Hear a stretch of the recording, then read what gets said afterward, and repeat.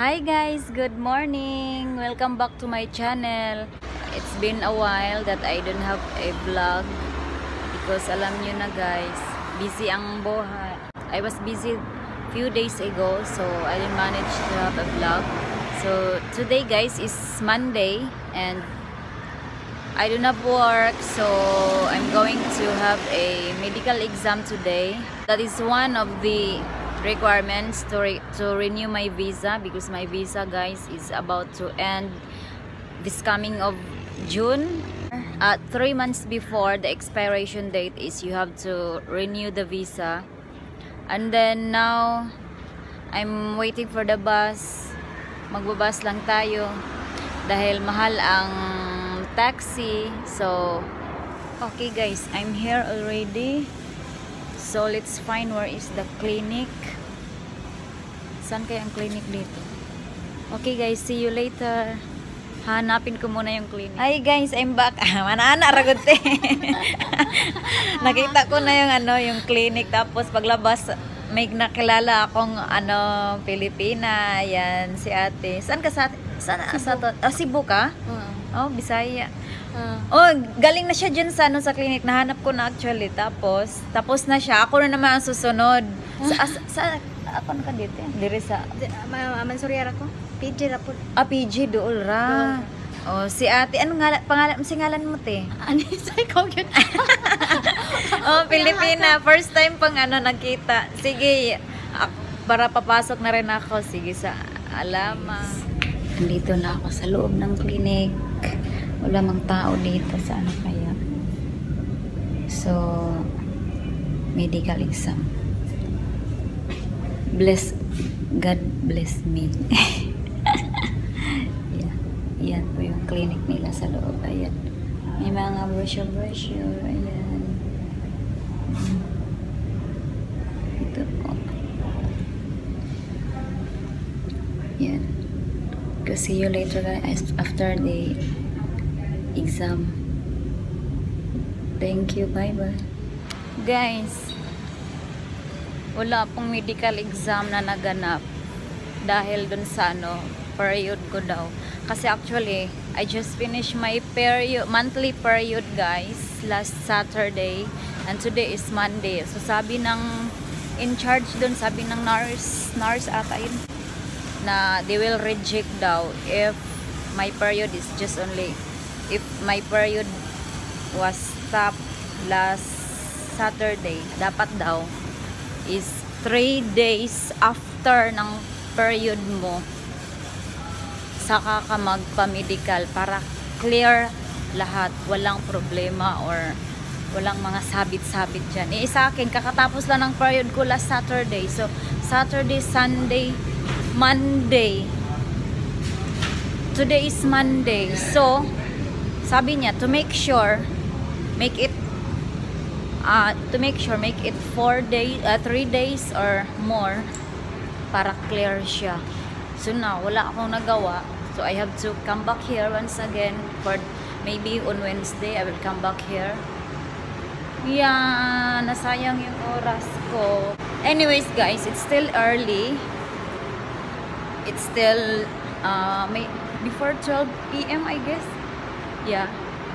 So what I'm going to do now is I will go to Wanutama na lang kasi it's still early. Quick window shopping. Wanutama Mall, quick window shopping, and then yeah. Meron silang doon guys, meron silang secret garden doon sa Wanutama Mall. So, samahan niyo ko guys. We'll go there at ipapasyal ko kayo doon sa nila, doon sa secret garden. At sana nga pala guys, the secret garden is open, because it seems like there are just only few people here, and I hope that the secret garden is open at this time, 12 o'clock. Yeah, I'm here at the lift now. Guys, look at this. Open Saturday and Sunday and public holiday. from 10 a.m. to 10 p.m. Free admission. Free guided tours every first weekend of the month, Saturday and Sunday. That's okay. We're registered. Ito po yung secret garden nila, guys. Yan. Ito po yung bungaran ng secret garden. Ito to yung, this is what we can see there in their secret garden. Yan, doon ito makikita sa rooftop nila dito sa mall. But unfortunately, today is Monday and they will just only open every Saturday and Sunday and public holidays. See? So today is Monday. Oh my God. Bakit? Parang wala ako sa ano ngayon. Sayang yung araw ko. Wala akong pasok. Walang pera. Dito, pupunta ng medical. Wala namang medical na naganap. Dito na naman pumunta rito. Wala close naman. Walang mapuntahan. Hi, my goodness. Uuwi na lang ako nito at matulog. Ay, edit ko pala itong video na to bago ako matulog. Oh my God! I'm wasting my day today. I'm wasting my time. Iwan ko ba? My God. Hindi na ako kain dito. Gagastos. Naku, Diyos ko. It's already 12 o'clock in the afternoon. It's lunch time. So, ay, naku. Hindi na lang ako kakain. Kasi wala akong nagawa. Kakain pa ako. Gagastos pa. Sa bahay na lang ako kakain. Kakain ako pero sa bahay na lang. Hindi na ako gagastos pa. Uuwi na lang ako. At luckily na lang, guys. It's just a walking distance from my place where I stay to this mall. So I will just walk going home. Para wala ng gastos. Ay, naka. O, sige ba? Hey guys, andito ako naglalakad ngayon. Sobrang init. 30 something degrees daw. 30 something degrees outside. So, sobrang init talaga yung araw. Tingnan yung araw. Yan. The weather is so hot. I'm almost there, guys, to my place where I stay. Yan, papakita ko sa inyo yung building. Yung building lang, ha. Ito siya, guys. That building is where I stay. This is the guardhouse. I'm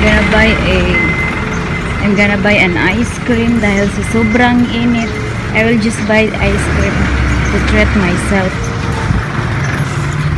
Yeah. Ayan siya. Sobrang init. Magpapalamig muna tayo. Magnum, hazelnut lax, or almond. Which one is better?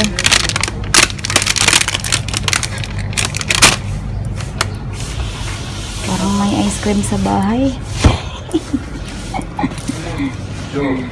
May ice cream sa bahay. Parang naisipan ko, yun na lang ice cream kainin ko sa bahay.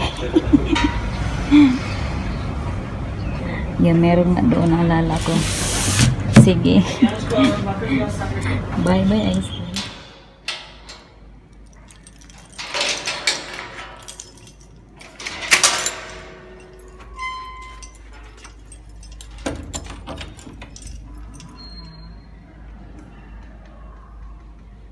Yan.